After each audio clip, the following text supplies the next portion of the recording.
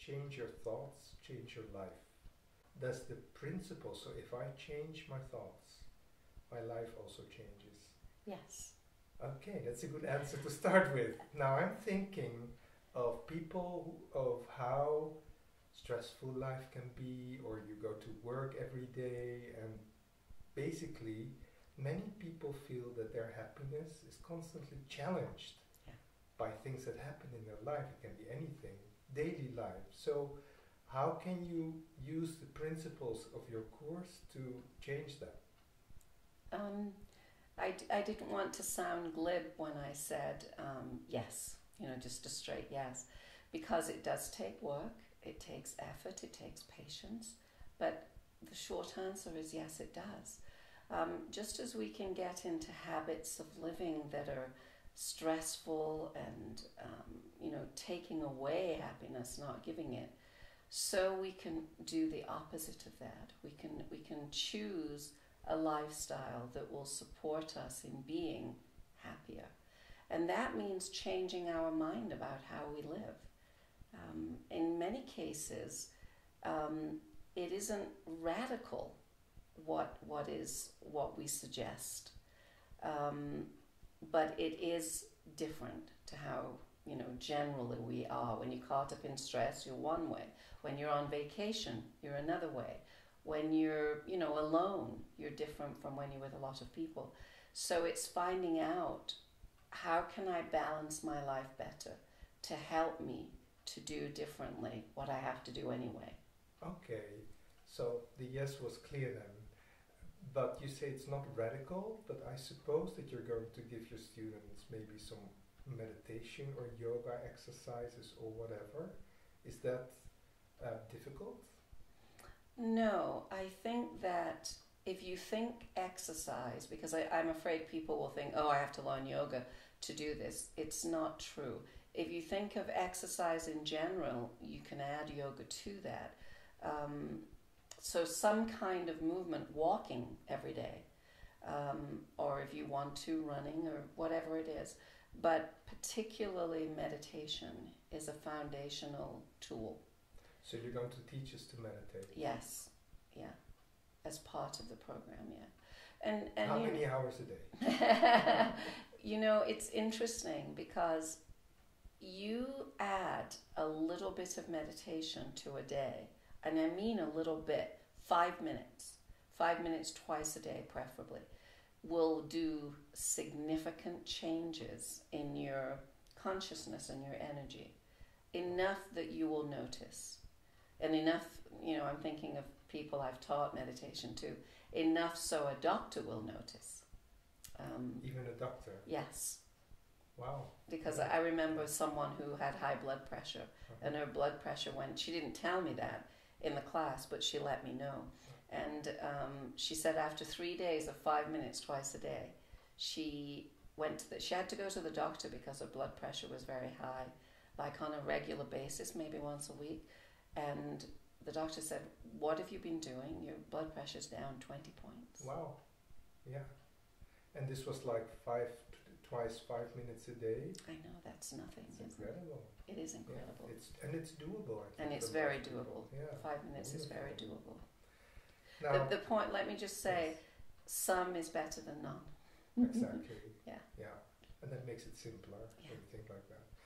But, let's imagine a more difficult case scenario. I'm not saying the worst, but people have to deal with, we all, at some time, we have to deal with loss.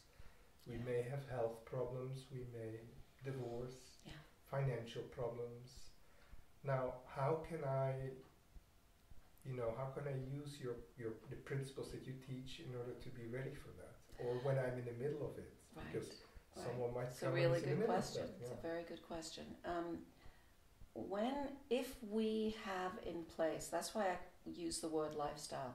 If we have in place, it's sort of like if you have a relatively healthy lifestyle, you eat well, you exercise, once in a while you can feast. You can go crazy and have all kinds of food that's not necessarily the best, but you'll go back to your lifestyle. That's the principle behind, if you have tools and techniques and habits, actually, in place that you employ when everything is normal. I mean, as normal is these days. I still mean busy and stressful and how people's lives are. Then when you come to crises or, very, very challenging situations, you're less apt to be overwhelmed. It still is challenging, don't misunderstand me. All of us have to go through that. It's the human condition. But you will have in place things that you have, habitually created in your life that will help you and sustain you. It's interesting because I hear you use the word habit a lot. Yes. So that plays an important role. Very in much so, happiness? because how we live, we can be very habitual without realizing it. I was just, for quite some time, quite sick without knowing it. This is very recently.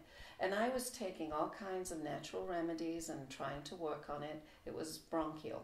And, it would go away for a little bit and then come back. Worse, longer. And I had started to live with it. It had become habitual. Oh, okay, so this is how I sound now. This is how I am. But then it happened enough that something needs to be done. My voice keeps disappearing. Over and over, we suddenly realized maybe this doesn't have to be this way. And I went to a doctor, and he gave me some very, very serious medication. And within 2 or 3 days, I was feeling significantly different. But we habitually just kind of accept, at least I did. And I think we do. If you think you can't change something, it's hard to figure out what to do, and you have to keep going. So you keep going. Okay. Yeah. So those are habits to me, and when we do something different, it's possible to really radically change your life because of it. Wonderful. Just one more question, or maybe one and then a little one. One could be, is it important to be religious? No. And the other one is how something about your life, has it worked in your life? It is not necessary to be religious. I would say that I'm a yogi, but that doesn't mean a religion, and it doesn't necessarily mean yoga postures. It means a spiritual seeker, someone that considers body, mind, and soul, not just the body and the mind. And the soul is the sustainer of the body and the mind.